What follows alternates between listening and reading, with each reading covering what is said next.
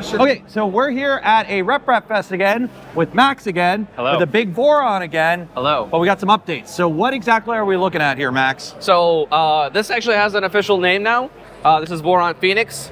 Again, the machine that we demoed in at RMRRF was I guess a prototype test platform for something more ambitious. This is the more ambitious thing. We want it to be IDEX. So we made it IDEX and changed a whole bunch of other things.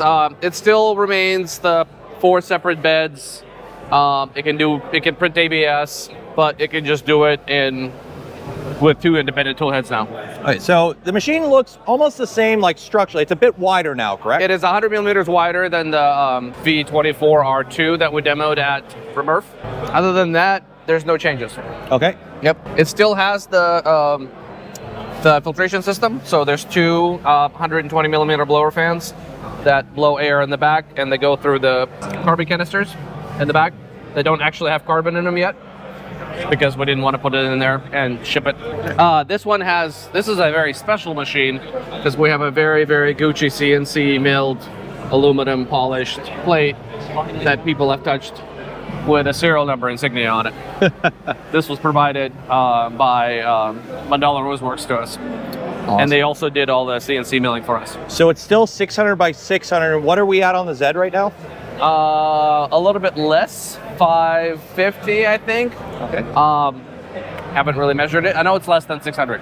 Okay. Yeah. And then for the tool head boards, they're the stealth burners, but there's been some updates to them, right? So what are we running now? So these are stealth burner with clockwork to R2.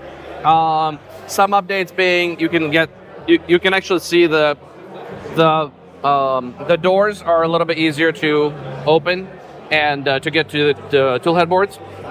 And they have a filament runout sensor. Okay. On these, we're actually using them as a load sensor because there's a separate runout sensor in the back.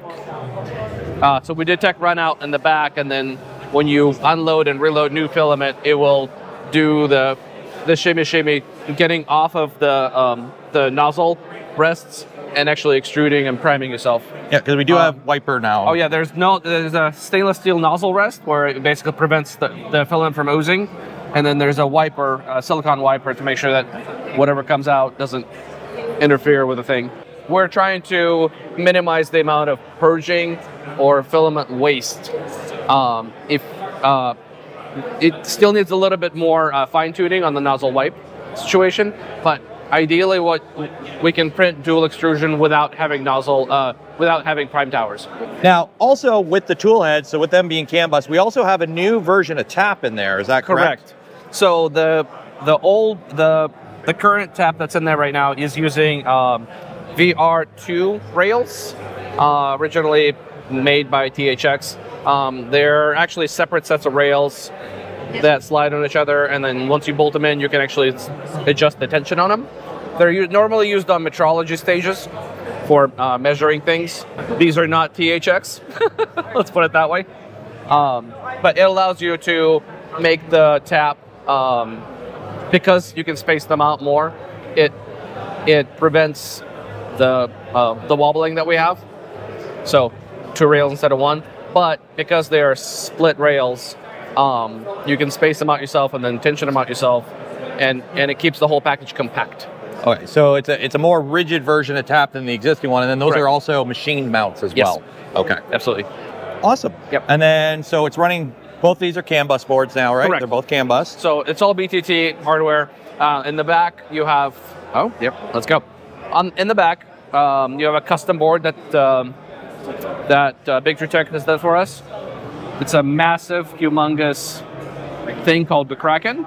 So we have 4 high amp drivers for X, Y, and X and Y, and then lower amp drivers for Z because we don't need it. It's ball screws, so they gear down. And it's all NEMA 23s, right? Yes. Okay, NEMA 23s clippers, and those are 2160 drivers, right? Correct. Okay, and for those that don't know, why would you use 2160s versus 5160s? We don't need the motion control that's inside of them. Yep. We also don't. You can do sensorless homing. We don't, because we need the precision for the IDEX tool, the nozzle offset. Okay, so you're not really losing anything that we would need going 2160s. No. Once you're at this level, I'm not entirely sure you need those. Yes. Okay. And then we got the spools here. This is new. Those are the filament runout sensors. There's a magnet inside of here that attracts to this thing.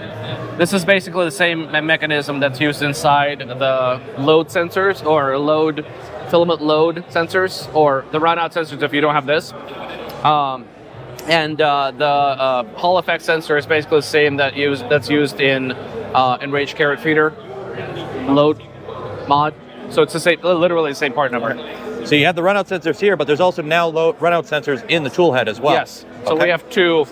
We're not using those as a runout sensor. We're using those more of a load. Tell me when the filament reaches all the way into the tool head. Oh. The ideal situation being when you're printing ABS, you can pull this out, pull the remainder of the filament out, load new filament in, and not have to open the doors at all. So it self-primes itself and continues printing without having to open the doors when you're printing ABS. Okay, so if you were printing something large in here and you were printing with a single tool head, it ran out, it would just roll over to the next tool head. Correct. While you reload the first tool head, and you could just keep going back and forth until the print's done. Awesome. And again, all custom machine metal components. We go up there, we got lighting. So the big question is, okay, this one is actually the second one in existence, right? So you have one. I have one that's printing. This one was built specifically for Smurf here that was auctioned off. Steve is building one. Steve is building one, but now there's two more. For you at home, if you want one. Yes. We are targeting for release next year, in the first half of the next year. And release for us is CAD files, manuals, STLs, and for this, the steps for milling purposes. And there are many manufacturers interested in providing milled part kits for this already. We already talked to LDO. Obviously, they know about it because they sponsor the build. Or they sponsor parts of the build, like the motors and such. So, yeah, once we release it, I do believe people can actually start jumping in and building one.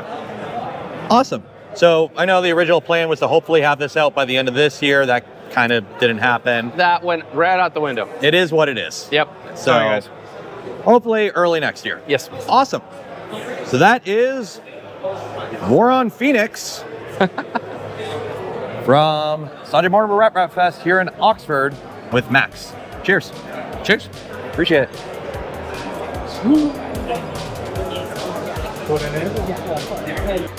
Videos from this year's Sanjay Mortimer Rep Festival are brought to you by LDO Motors. For printer parts, kits, accessories, and more, check them out at the link in the description.